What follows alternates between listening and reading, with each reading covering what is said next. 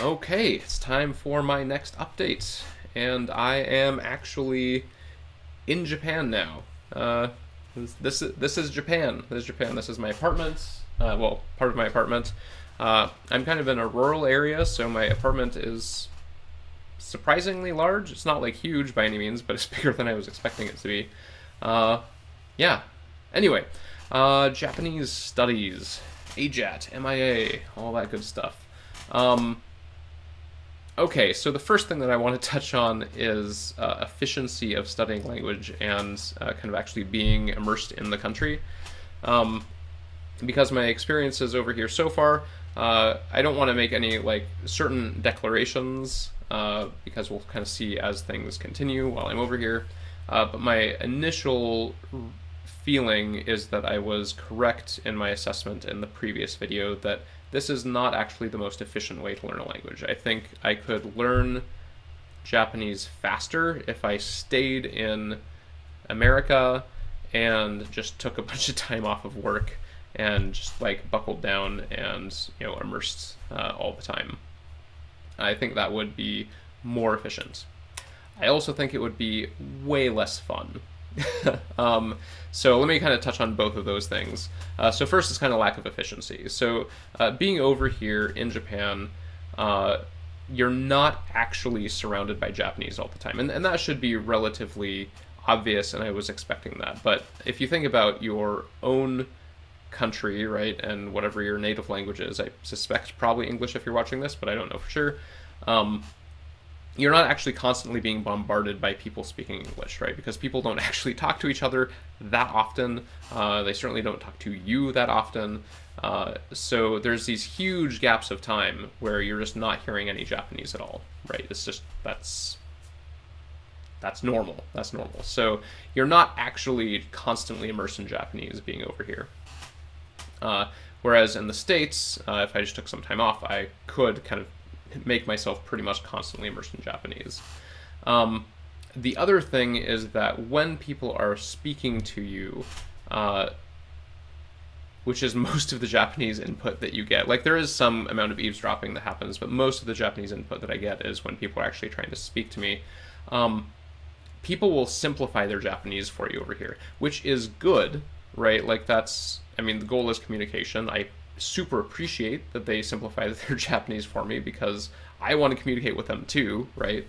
But what that means is that like the kind of the rate at which you can progress, I think, is limited by their kind of trying to keep their Japanese at your level, because you need the Japanese that you're getting to be like a bit above your level kind of at all times.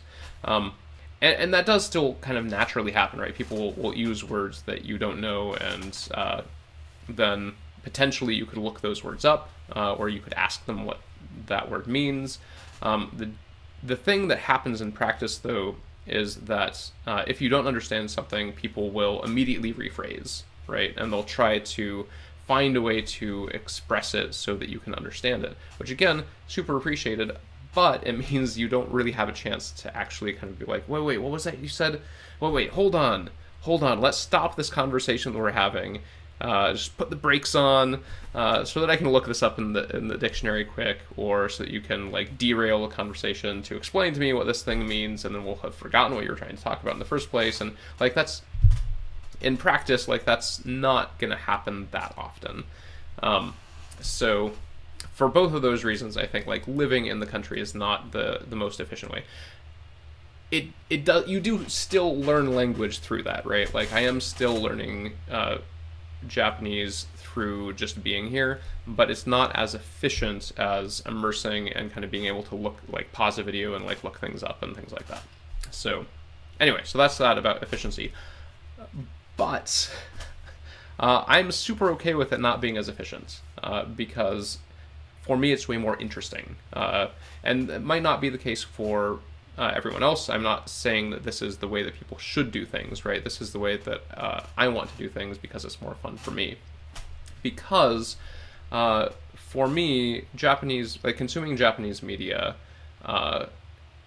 in native Japanese and being able to understand it is not the reason that I want to learn Japanese, right? Like, that's a means to an end. I enjoy anime, I enjoy Japanese dramas, like things like that, but the thing is, I can enjoy those pretty much just as much by watching with subtitles, right? For me, that's not a significant motivation for learning Japanese. For me, the motivation for learning Japanese is that I want to be able to connect with people that I wouldn't otherwise be able to connect with. Like that's, well, and also it's just kind of interesting to, expand my horizons a bit in that sense. But yeah, I want to connect with people. And so being in Japan and constantly, even if not constantly being immersed in Japanese, but definitely being like around people most of the time that are Japanese speakers who do not speak English well, it's this constant reminder of why I'm doing this, right? It's this constant reminder of why I want to learn Japanese, so that I can actually connect with these other people, with these other human beings. And the wins that I have when I am able to communicate with people is just like so satisfying. And the kind of like walls that I run up against when I can't communicate with people the way that I want to is so frustrating, right? And so the combination of that is like it's way more interesting, it's way more fun, it's way more motivating. So I definitely think I made the right choice to come over here. Okay. Yeah, actually, I think that's pretty much all I have to talk about. Yeah. Since I'm just kind of now resuming my studies, yeah, I don't have a lot to talk about in that respect. So I guess this is it. It was kind of a short update. Cool. I should try and make them shorter because I don't think they actually need to be that long.